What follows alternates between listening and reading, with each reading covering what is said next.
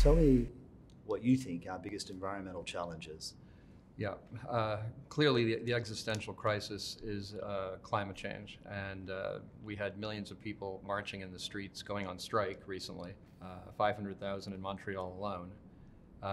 And the young people especially realize that they're going to inherit a world that's worse than the one we grew up with. So that there's nothing more important than fixing the likely future effects of climate change. And it's not just climate change. Actually, there are other environmental factors that are extremely important, whether it's water, biodiversity, the health and vibrancy of forests, ocean, the coral reefs, food.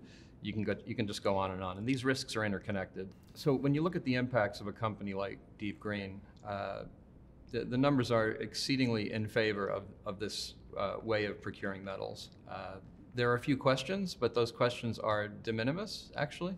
And when you look at, say, biodiversity risk, there's a very significant biodiversity risk for the land version of what's required. And so we have to be very serious about the fact that there might not actually be a trade-off here.